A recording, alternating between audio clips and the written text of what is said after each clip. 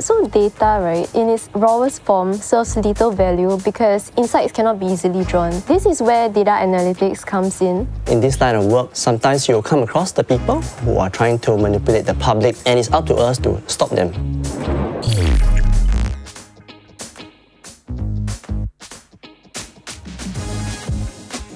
I'm Jin Yi. I'm a data analyst at CSIT. A typical day at work involves coding, dashboarding, a discussion with project mates, meeting business users to understand their needs, and also providing support for analytical systems. Hi, I'm Daniel Lee. I'm a senior principal engineer in the Information Program Center in DSTA. So I tackle online misinformation and disinformation. For example, terrorist propaganda and fake content can be used to incite violence and to manipulate the public. So I developed the system to detect such threats online.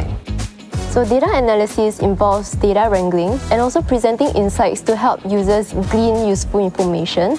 Data analytics is used to identify trends, patterns, and anomalies in data to drive operational decisions. So this enables various functions to work faster and more efficiently together. Network analytics can be used to quickly comb through large amounts of data and reveal the hidden relationships and structures within the noise. For example, when analyzing terrorist groups, using network analytics can allow you to identify the leaders, which would be difficult otherwise.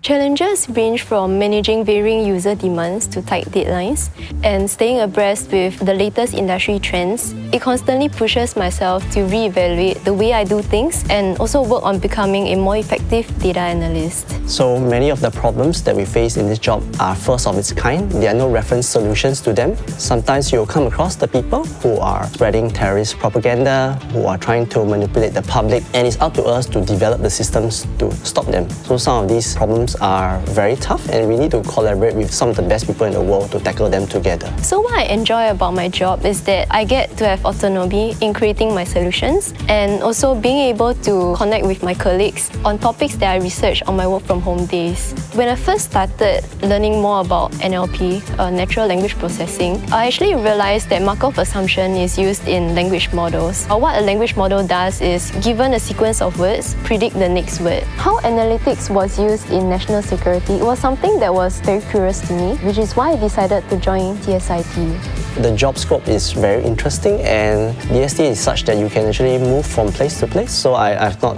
been working on just one thing alone, and I've actually moved across like different departments. And because the kind of like technology landscape is advancing so quickly, you get to learn different things as well. You don't get like a dull day here in DSTA.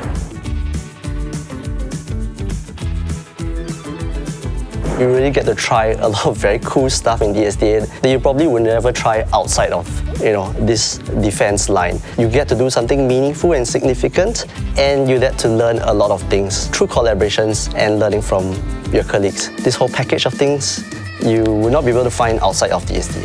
So at CSIT, there are multiple training opportunities available, and employees are free to pursue what they feel is beneficial to their career here. So if you have a strong interest in data, do join us to uncover valuable insights and adopt a data-driven approach for the sake of our nation's security. It's a truly exciting journey.